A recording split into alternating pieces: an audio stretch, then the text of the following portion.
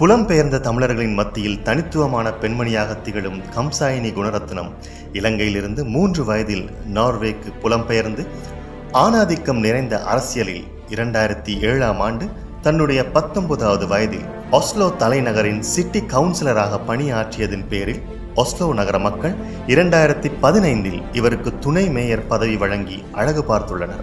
அயலக தமிழராக இருந்தாலும் தேர்தலில் போட்டியிட வாய்ப்பளித்த நார்வே அரசாங்கத்திற்கு உலகத்தமிழ் வம்சாவளி அமைப்பு நன்றி கூற கடமைப்பட்டிருக்கிறது. அயல் நாட்டில் தமிழ் வம்சாவளியைச் சேர்ந்த ஒரு பெண் வணக்கத்திற்குரிய துணை மேயர் கம்சாயினி குணரத்னம் அவர்களுக்கு சாதனை தமிழன் விருது வழங்கி கௌரவிப்பதில் உலகத்தமிழ் வம்சாவளி அமைப்பு பெருமை கொள்கிறது. இவ்விருதினை பெற்றுக்கொள்வதற்காக ஒஸ்லோ மாநகர துணை முதல்வர் கம்சாயினி குணரத்னம் அவர்களை அன்புடன் மேடைக்கு அழைக்கின்றோம். இவ்விருதினை வழங்குவதற்காக இயக்குனர் எமயம் பாரதி ராஜா அவர்களை அன்புடன் மேடைக்கு அழைக்கின்றோம்.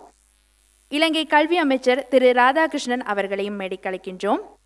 இசையமைப்பாளர், பாடகர், நடிகர் திரு ஹிப்ஹாப் ஆதி அவர்களையும்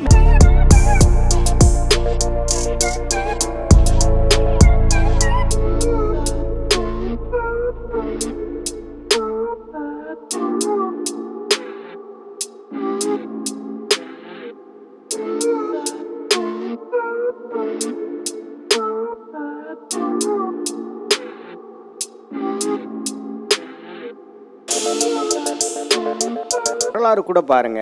ஹிஸ் ஸ்டோரி ஆண்களுக்காகவே இருக்கிறது, ஹிஸ் ஸ்டோரி என்று ஹிஸ்டரி இருக்கிறது. ஆனால் அந்த ஹிஸ்டரி கூட ஹர் ஸ்டோரி என்று மாற்றி எழுதியிருக்கிறார் கம்சாயினி அவர்கள். அவர்களை அன்புடன் மேடைக்கு அழைக்கின்றோம். இங்கே கூடியிருக்கிற எல்லாருக்கும் என்னுடைய பணிவான வணக்கங்கள். இங்கே நான் அழைத்ததுக்கு நன்றி, மிக்க நன்றி. என் பேர் ஹம்சாயினி குணரத்னம். எல்லாரும் ஹம்சி என்று கூப்பிடுவேன். என்ற நோர்வேஜியாக்களுக்கு அந்த பேர் உச்சரிக்க தெரியாது. எனக்கு 28 வயசு. நான் 3 வயசில் இருக்கும்போது தான் நோர்வேக்கு வந்தேன். என் அப்பா இலங்கையில் இருந்த பிரச்சனையால் நேரத்துக்கு வெளிக்கிட்டு வந்தவர். நாங்களும் பிரச்சனையால் வந்துட்டோம், நானும் என் தம்பிமாரும். உங்களுக்கு தெரியுமோ தெரியலை, ஆனால் வெளிநாட்டில் தமிழ் கலாச்சாரத்தை கொண்டு அதை ப்ராக்டிஸ் பண்ணுறது கஷ்டம். அதுவும் ஒரு மல்டி கல்ச்சரல் சொசைட்டியில் எங்கட கலாச்சாரத்தையும் ப்ரொடெக்ட் பண்ணிக்கொண்டு இன்னொரு கலாச்சாரத்திலும் இருக்கிறது கஷ்டம். இருந்தாலும் நோர்வேயில் ரேங்கிங்ஸை பார்த்தீங்களென்றால் தமிழ்ஸ் ஆர் பெஸ்ட் இன்டிகிரேட்டட்.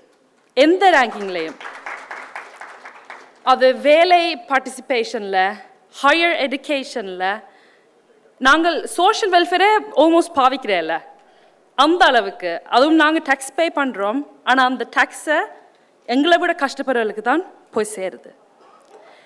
எனக்கு ஒரு தியரி இருக்குது, இது ஏன் எங்களால் முடியும் என்று. ஏனென்றால் we are safe about ourselves. நான் கிழமையில் 5 நாள் நொஷ்க் பள்ளிக்கூடத்து போனான்.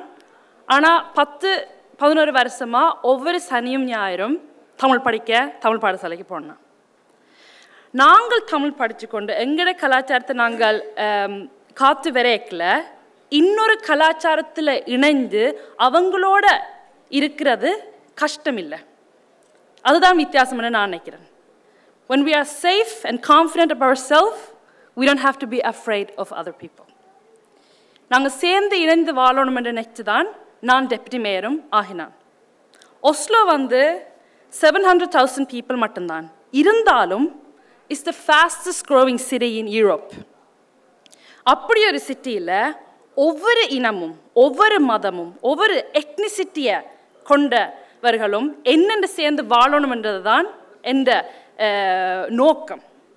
ஆனால் அது ஒஸ்லோக்கு மட்டும் கூறிய ஒரு கோல் இல்லை. உலகெங்கும் எல்லாரும் எந்த ஜாதி மதம் இனத்தை கொண்டாலும் என்னென்று சேர்ந்து வாழலாம் என்றது தான் முக்கியம். அப்படி வாழ்ந்தாதான் பீஸ். அப்படி வாழ முடியாட்டில் நாங்கள் அப்படி வாழலாம் என்று யோசிக்காட்டி தான் சண்டை, பிரச்சனை. இன்றைக்கி நாங்கள் அம்மா ஜெயலலிதாவை நினைவு கூர்ந்தாங்க. அதை பற்றி நான் 2 விஷயம் சொல்ல விரும்புகிறேன். அவங்க பாலிட்டிக்ஸில் செஞ்ச விஷயங்கள் எங்களுக்கு பிடிச்சிருக்கலாம், பிடிக்காமலும் இருந்திருக்கலாம். இருந்தாலும் ஒரு பெண் இப்படி ஒரு முக்கிய பதவியில் இருந்தது இந்த நாட்டுக்கு முக்கியம்.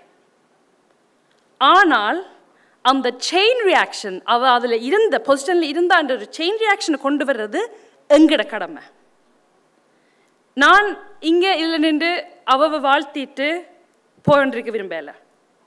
நான் உண்மையாக வாழ்த்தணும் என்றால் இருந்தாங்க என்றதை காட்டுறது என்றால் எங்களுக்கு பின்னாலையும் பெண்கள் உயர்ந்து வரணும்.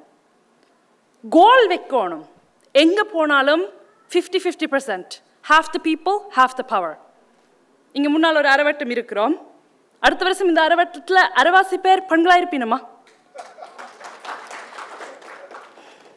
ஸோ கோலும் வைக்கணும். ஆனால் அந்த கோலை நோக்கி போகிறதுக்கும் சிஸ்டம் வைக்கணும்.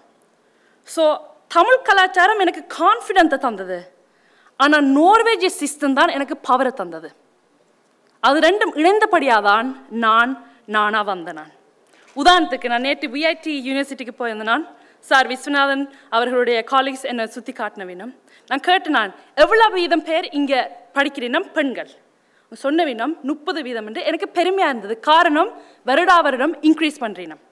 ஸோ நீங்கள் கோல் மட்டும் வைக்கல விஸ்வநாதன் சார், நீங்கள் கோலை வச்சு அதை நோக்கி என்ன வேலை செய்கிறன்றும் நீங்கள் பார்க்குறீங்கள். அதுதான் முன்னுதாரணம். அப்படித்தான் நாங்கள் வேலை செய்யணும். அரைவாசி பேர் பெண்கள், அப்போ அரைவாசி பவர் பெண்கள், எங்கேயும் அரைவாசி பேர் பெண்களாக இருக்க தான் வேணும். அப்படி இருந்தால் தான் இந்த நாடும் மற்றவர்களுக்கு முன்னுதாரணமாக இருக்க முடியும். நன்றி, வணக்கம்.